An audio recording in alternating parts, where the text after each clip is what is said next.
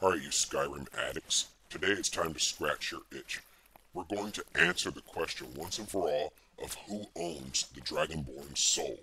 So, let's get started. In S tier, those will be characters that have a legitimate claim to the Dragonborn soul, and F means they don't have much of a claim at all.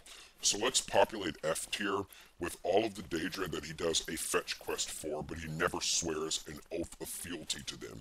So that's all of these guys. And, oh, and by the way, the higher the letter is not just the stronger their claim over him, it also has to do with their relative power as well. Let's see. All these guys he merely did a fetch quest for and just uses their sword or bow or weapon or what have you. They all go down there. Let's see. What did he do for Namira? He took a ring and ate a guy. Okay, not much there. With Periite, what did he do? He got high and killed some sick people. Again, not much to write home there. Sheogorath's pretty powerful in reality warping, but again, not much there to talk about. So, that's out of the way. Now, the dream, what did he do? He killed some sleeping people for Vermina. Ooh, big deal. So, those guys pretty much go down there. In D tier, we have characters he did a fetch quest for, but they are more powerful than the F tier characters, and that's why I put Maroon's Dagon there, because, again, you look to the Oblivion Crisis, and he would pretty much one-shot all the other Daedra down here, with the possible exception of Clavicus Vile, because Clavicus Vile is just freaking OP. Now we get to C tier. In C tier, I'm going to put Molag Bal, but I'm also going to put Hircine next to him. There's a reason for that. If you complete the Dawn Guard and you side with Harkon, you get Molag Bal's version of Vampirism. But then if after that you go and do the Companion's quest, you're going to get Hircine's Lycanthropy, and that'll cancel out the Vampirism.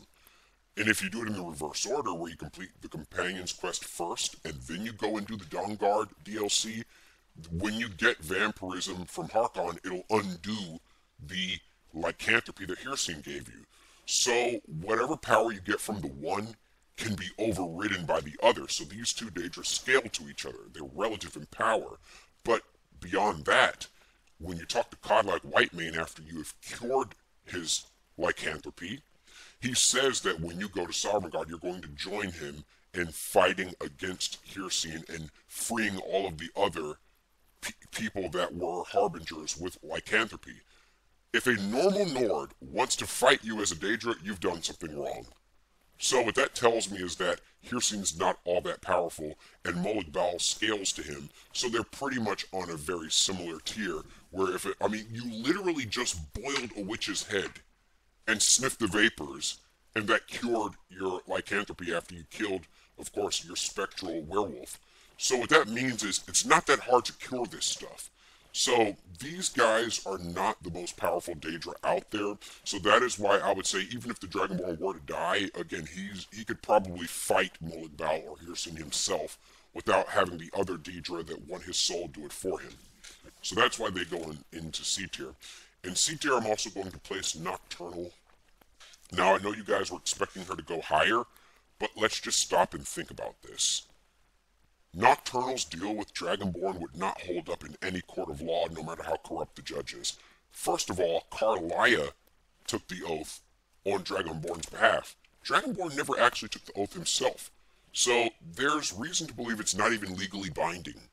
If you went into a court of law as an attorney, you could say, Your Honor, my client never signed those papers. Someone else forged his name, and the case would get thrown out immediately. So that's one reason.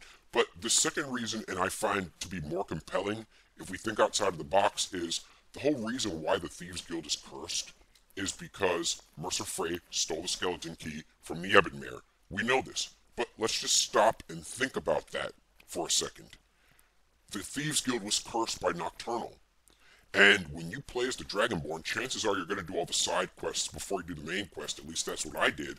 I was able to get the Thieves Guild back on its feet before Nocturnal's curse was lifted, which means that the Dragonborn's stealth and thieving skills are at least as powerful, if not more, than Nocturnal's, because of the fact that Dragonborn is able to bring the guild back to full strength even while the skeleton key is still missing, meaning that Nocturnal's curse doesn't really mean squat to Dragonborn. He's able to override it. So if he can override that, then he could probably override Nocturnal trying to claim his soul and take it to the Ebonmere into Evergloam. So as a result, I'm going to say that Nocturnal has the same problem that Molag Bal and Hircine has, and that's that her powers can be overridden by the actions of mortals. So that's why I just put her in C tier. I know you guys are probably thinking she's S tier, but I hate to break it to you. And pretty much Sithis goes in C tier for the same reason. In fact, I don't even think you take an oath to Sithis. You literally just kill people on his behalf after hearing his wife talk to you. That's pretty much it. Now, I mean, think about this. The Dragonborn actually taking the oath himself is very important. You take the oath when you join the Stormcloaks, but you don't take the oath yourself for Nocturnal. It's kind of fishy. Just look at that. Now into B tier. In B tier, I'm putting Hermaeus Mora, because truthfully, this could go either way. When you finish the Dragonborn DLC and you talk to the Skull, Freya basically warns you that if you keep reading the Black Books, Hermaeus Mora will take over your mind. And if you notice, Hermaeus Mora was powerful enough to take over the first Dragonborn. So because of that, we know that Hermaeus Mora can override the will of a Dragonborn, but then Miraak was able to override that and rebel against him. So he's relative to Dragonborns, but if you notice, when you defeat Miraak and you go back to Tel Mithryn and talk to Neloth, Neloth tells you that you don't look like you've been tainted by Hermaeus Mora. You look fine. Which means that the Dragonborn that we play as is able to resist Hermaeus Mora's influence. But would that last if he kept reading Black Books? We don't know. Dragonborn would literally just have to choose to stop reading Black Books, and Hermaeus Mora's influence over him would wane. So that's why I put this one in B tier. It could really go either way. Now into A tier. Azura's going into A tier, and let me tell you why. She controls destiny and fate. So that pretty much gives her a major leg up over 99% of the other characters on this list, because she could somehow unravel the Dragonborn's fate and make him join her for all of eternity. That's possible. So since she has that crazy fate-warping power, she basically has the author's pen in her hand. So as a result, I'm going to put her in A tier. Same thing for Akatosh. In fact, Akatosh goes higher in A tier than Azura because since Dragonborn is a dragon, all dragons belong to Akatosh. Now, the reason why Akatosh is an A tier, not an S tier, is for this simple reason. We've seen one weakness in Akatosh.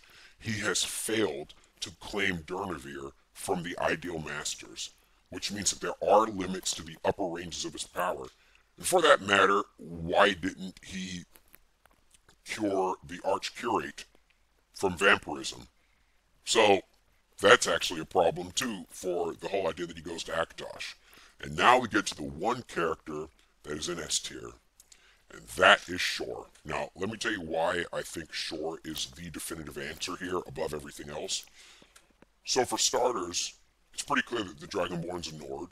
Now, I know you could play as other species, but the game is set in Skyrim, and everything's centered around Nord culture, so it's pretty evident that the Dragonborn is meant to be a Nord, especially because when you go to Sovngarde and you talk to Soon, or he basically says that, oh, when your count of days is ended, you can rejoin us up here, which means that that's where Dragonborn's pretty much destined to go. Not only this, but the 3 Nord warriors are waiting for Shor to give them permission to fight Alduin, and they don't fight Alduin until you talk to them. What does it mean? You're playing as Shor. The Dragonborn is probably an avatar for Shor. And then the final piece of evidence that backs this up is the fact that you can sit in Shor's throne. That's pretty self-explanatory. But here's what I think happened. I think that after Shor died, he made a deal with Akatosh to come back as a dragon. That's what I personally think happens. And if that's the case, then you would move Akatosh up to S tier as well. But this is my definitive list. Let me know what you think in the comments below.